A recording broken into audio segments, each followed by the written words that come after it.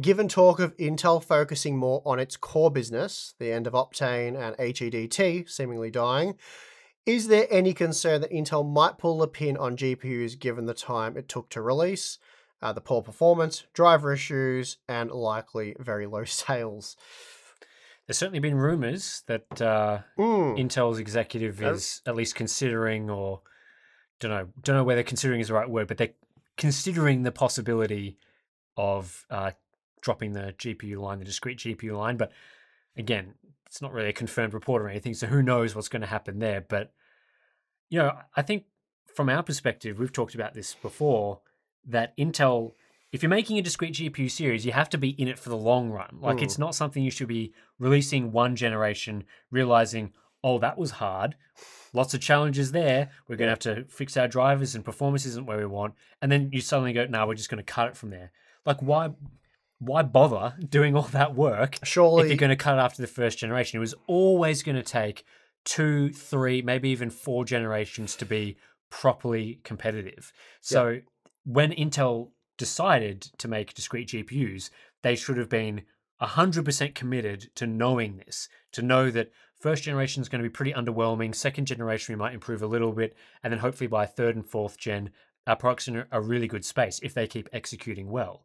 So I think it would be pretty silly for them to just cut the series right now. But then again, whether that doesn't mean they won't do it. Yep. They very much might do that because it has probably, I would say probably fallen below where they expected internally. I think they probably were expecting it to at least be more widely available than it is right now, especially since isn't supposedly all the cards are ready to go. You have to wonder with these companies and how they're structured, like how much fibbing goes on with what they project. Yeah, because you can't be like, all right, we want to do GPUs, we've got a team dedicated to it, we want to pull it off, but it's going to cost billions of dollars. It's definitely going to suck. Investors are going to hate it. You're going to see no return on profit. But think of the big picture. In 10 years, we can make money off this.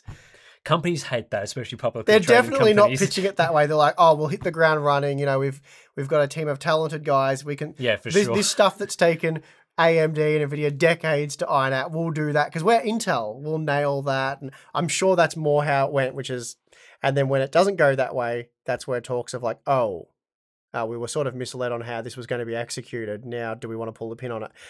I'd have, not that I'm an expert on how these business things go, but I wouldn't be shocked if that was too far off the truth. No, that does sound right. But hopefully there's some cool, calm, collected heads at Intel that are resetting those expectations to where they should have been, which is that this first generation was never going to... Unless they were wildly overperforming. Yeah.